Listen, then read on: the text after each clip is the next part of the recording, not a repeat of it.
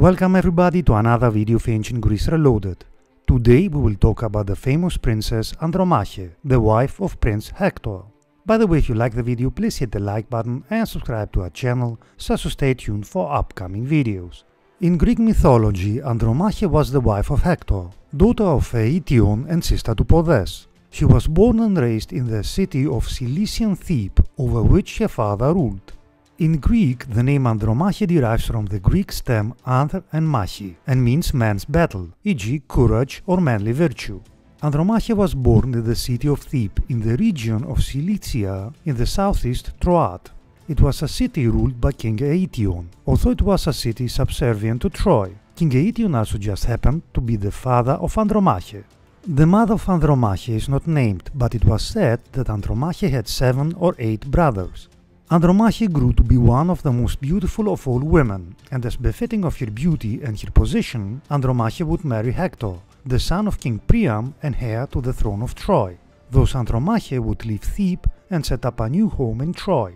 Thebe itself would be sacked during the Trojan War by Achilles, and Andromache's father, King Eetion, and 7 of her brothers would be killed during the fighting.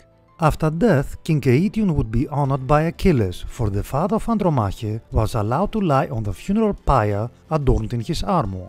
One of Andromache's brothers, Podes, perhaps escaped the sacking of Thebe, but he would later die at the hands of Menelaus during the Trojan War.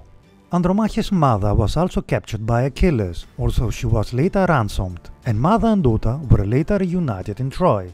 Andromache's mother would die before the war's end through illness. The sacking of Thebe is more famous today, for it was from Thebe that Achilles took Chryseis, the woman who would cause disagreement between Achilles and Agamemnon. Andromache would often be compared to Helen, the wife of Menelaus, and although Helen was described as the more beautiful of the two, the characteristics of Andromache ensure that the wife of Hector was perceived as superior to Helen. Andromache was described as being loving, loyal, and dutiful, all characteristics of the perfect wife to the ancient Greeks. If peace had prevailed, then Andromache would have become queen of Troy, and Andromache did her duty by providing an heir for Hector, for she gave birth to Astyanax. Of course, peace did not prevail, and soon the Achaean forces were at Troy, and whilst Hector would blame his brother Paris for the trials and tribulations of Troy, Andromache blamed Helen. During the Trojan War, Andromache would act the role of Hector's wife perfectly, supporting him and even offering him military advice. Andromache would also ensure that Hector never forgot his duty as husband and father though. Hector's own sense of duty as defender of Troy would eventually see him face the Achaean forces once too often, and the Greek hero Achilles would strike the son of Priam down.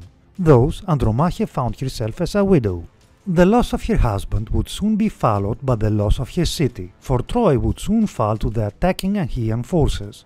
Few men survived the sacking of Troy, but most of the women did, and Andromache and Astyanax found themselves captives of the Greeks. The Greeks were fearful of leaving a son of Hector alive, for the vengeful son might come back to haunt them in future years. Thus it was decided that the son of Andromache and Hector would be killed, and the baby was thus thrown from the walls of Troy. As to who killed Astyanax depends on the source being looked at, for some name Talthybius, the herald of Agamemnon, as the murderer, whilst others name Odysseus or Neoptolemus.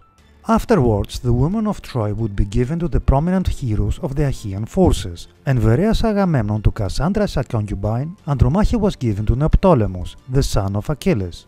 The only small crumb of comfort for Andromache was the fact that she was not alone in the retinue of Neoptolemus, for Helenus, Andromache's former brother-in-law, was also present.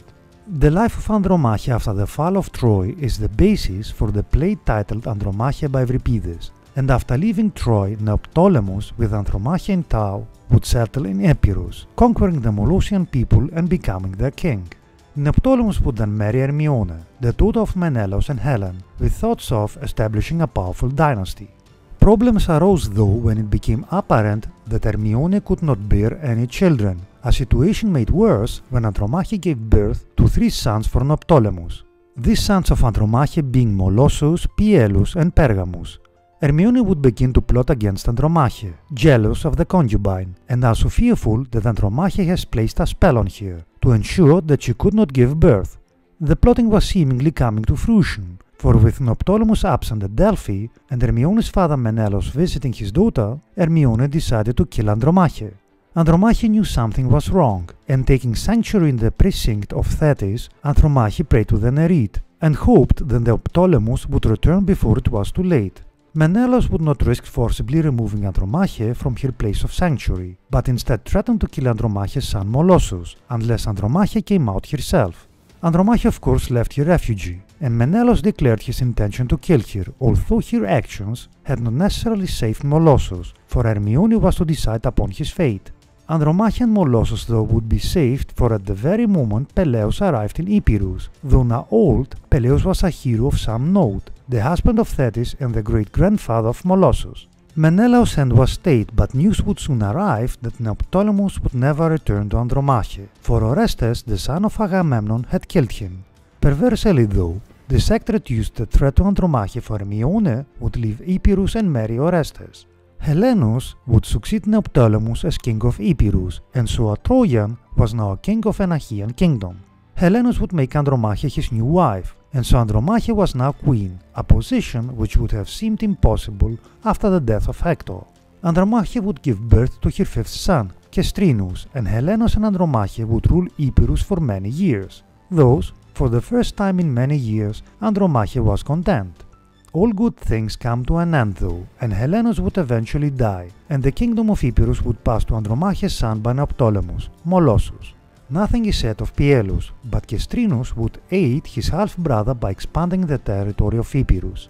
Andromache though would not stay in Epirus, for it was said that she accompanied her son Pergamus in his travels through Asia Minor. Arriving in the kingdom of Tephthania, Pergamus would kill Arius in single combat, and would take the kingdom of his own, and the main city of the kingdom would be renamed Pergamon.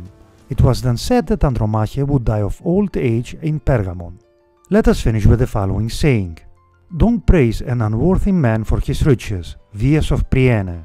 That being said, remember guys to hit the like button and to subscribe to our channel, it would help us a lot. Thanks for watching and stay tuned for upcoming videos.